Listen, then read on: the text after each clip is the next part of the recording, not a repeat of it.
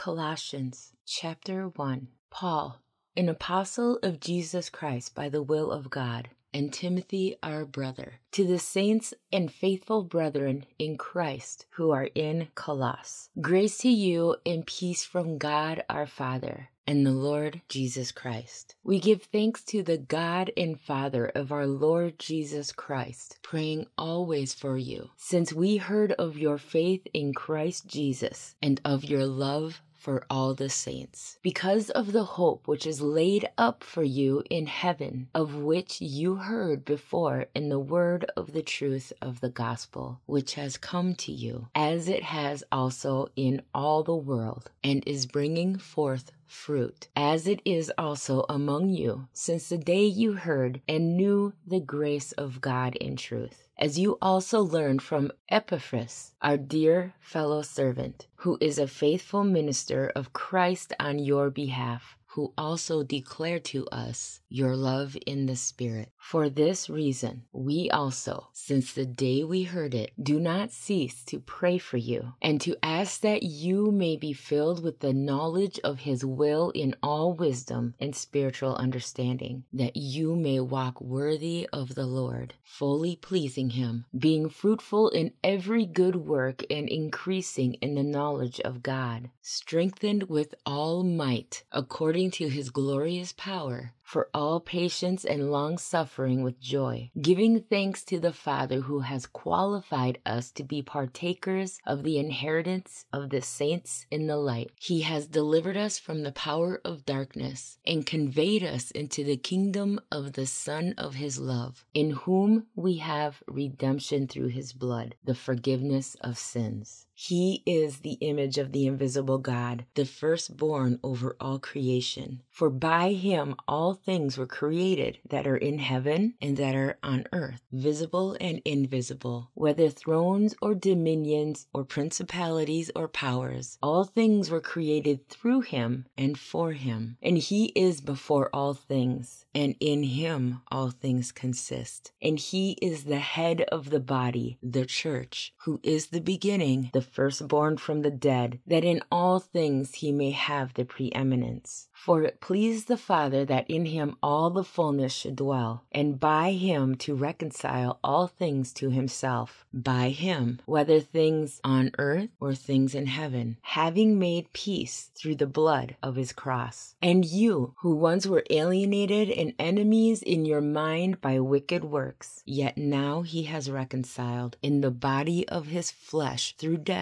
to present you holy and blameless and above reproach in His sight, if indeed you continue in the faith, grounded and steadfast, and are not moved away from the hope of the gospel which you heard, which was preached to every creature under heaven, of which I, Paul, became a minister. I now rejoice in my sufferings for you, and fill up in my flesh what is lacking in the afflictions of Christ, for the sake of His body, which is the church, of which I became a minister according to the stewardship from God, which was given to me for you, to fulfill the word of God, the mystery which has been hidden from ages and from generations, but now has been revealed to His saints. To them God willed to make known what are the riches of the glory of this mystery among the Gentiles, which is Christ in you, the hope of glory. Him we preach, warning every man and teaching every man in all wisdom, that we may present every man perfect in Christ Jesus. To this end I also labor, striving according to His working, which works in me mightily. Chapter 2.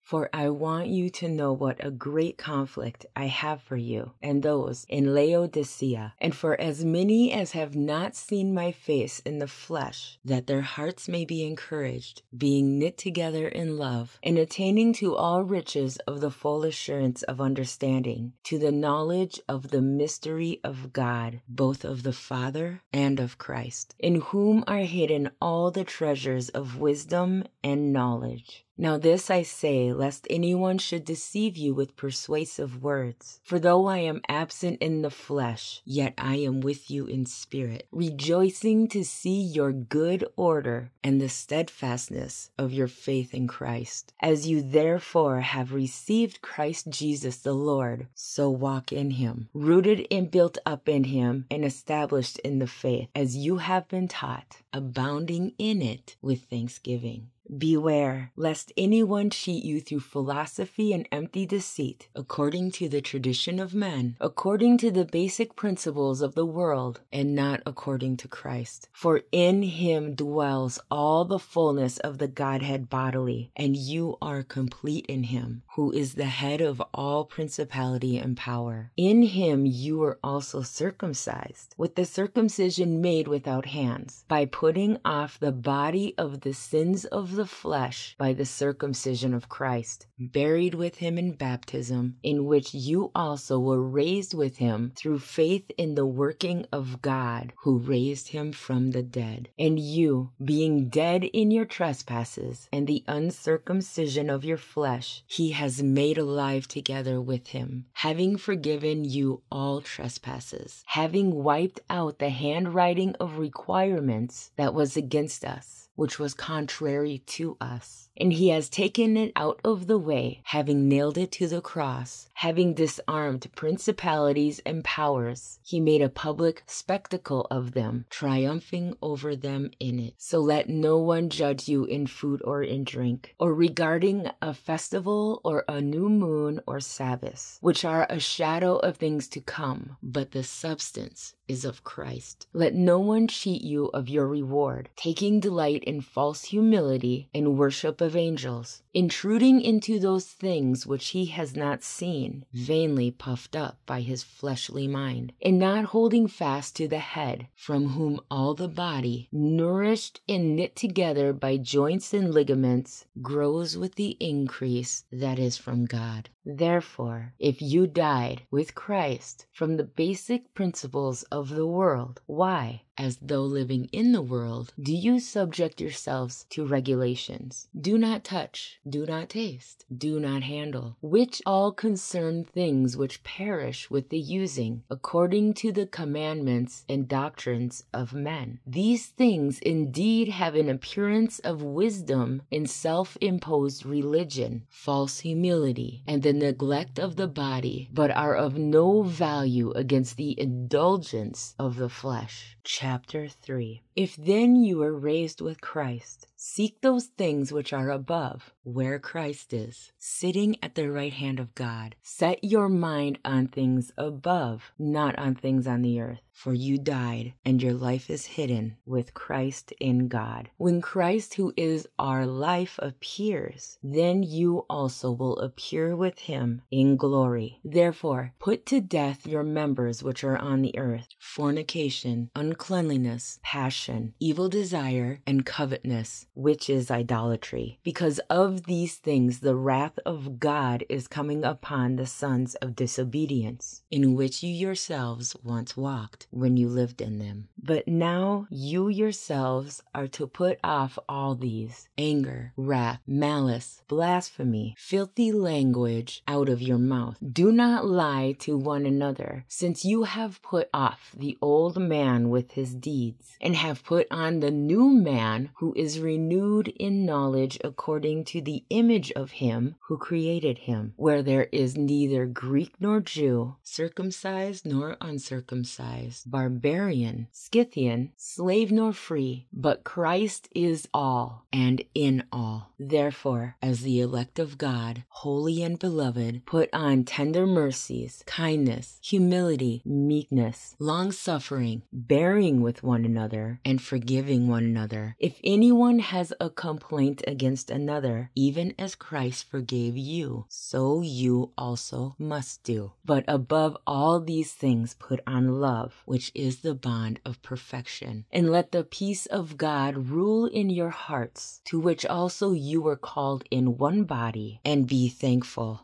Let the word of Christ dwell in you richly in all wisdom, teaching and admonishing one another in psalms and hymns and spiritual songs, singing with grace in your hearts to the Lord. And whatever you do in word or deed, do all in the name of the Lord Jesus, giving thanks to God the Father through him. Wives, submit to your own husbands as fitting in the Lord. Husbands, love your wives and do not be bitter toward them. Children, obey your parents in all things, for this is well-pleasing to the Lord. Fathers, do not provoke your children, lest they become discouraged. Bondservants, obey in all things your masters according to the flesh, not with eye service as men pleasers, but in sincerity of heart, fearing God. And whatever you do, do it heartily as to the Lord and not to men, knowing that from the Lord you will receive the reward of the inheritance, for you serve the Lord Christ. But he who does wrong will be repaid for what he has done, and there is no partiality. Chapter 4.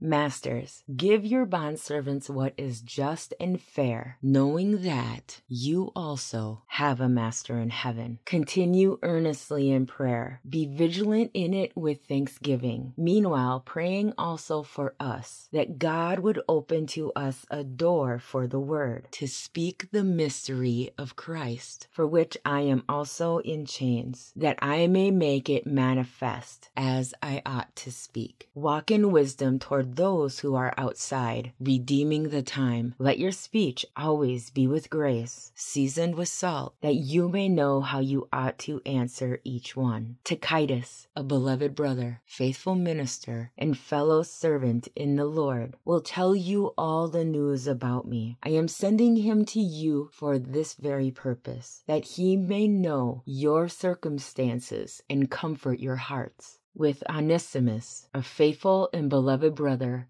who is one of you. They will make known to you all things which are happening here. Aristarchus, my fellow prisoner, greets you, with Mark the cousin of Barnabas, about whom you received instructions. If he comes to you, welcome him. And Jesus, who is called Justice. These are my only fellow workers for the kingdom of God, who are of the circumcision. They have proved to be a comfort to me. Epaphras, who is one of you, a bondservant of Christ, greets you, always laboring fervently for you in prayers, that you may stand perfect and complete in all the will of God. For I bear him witness that he has great zeal for you, and those who are in Laodicea, and those in Hierapolis. Luke, the beloved physician, and Demas greet you. Greet the brethren who are in Laodicea, and Nymphas, and the church that is in his house. Now when this epistle is read among you, see that it is read also in the church of Laodiceans, and that you likewise read the epistle from Laodicea. And say to Archippus, take heed to the ministry which you have received in the Lord, that you may fulfill it. This salutation by my own hand. Remember my chains. Grace be with you. Amen.